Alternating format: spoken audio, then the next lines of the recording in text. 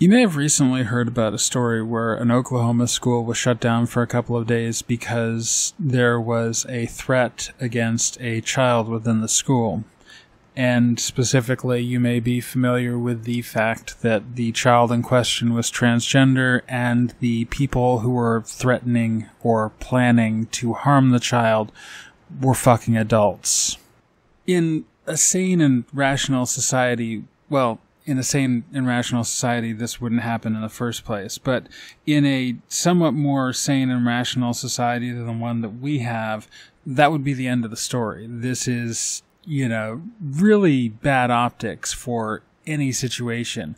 Grown-ass adults who should know better, threatening to harm a fucking child. In pretty much any circumstance, this should be bad. But there's another element to it. See, a bunch of the people who are commenting on these news stories on social media are trying to justify it because one of the people who was planning to harm this child made the claim that the child was peeking over the stalls in the bathrooms.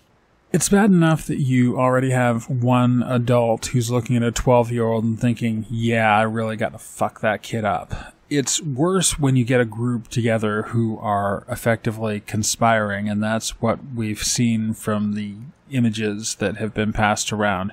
But it is more than a little terrifying that we have a bunch of people who are on board with this because of an allegation that this child was looking over the stalls. And to be clear, because I know that this is going to be taken out of context, I am not saying that what she allegedly did was okay. I'm saying that this is the sort of thing where you deal with it as, say, a school. You discipline the child. Maybe you change the child's bathroom arrangements, although the child in question was already, according to other sources, using a teacher's restroom, and it seems unlikely that she was peeking anywhere. But again, assuming the worst case scenario, you do not round up a posse of adults to go after a single child, to commit violence against that child.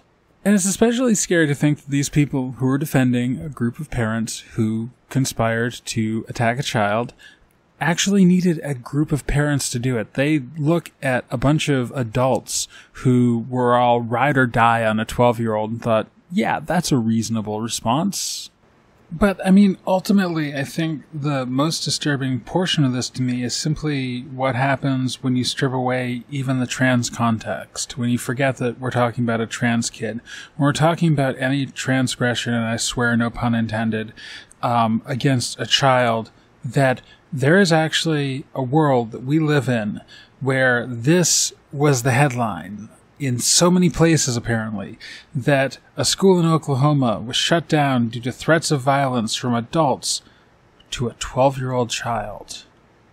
What does that say about our society? Other than at least the school did the right thing, probably. Thanks for listening. Amaranth out.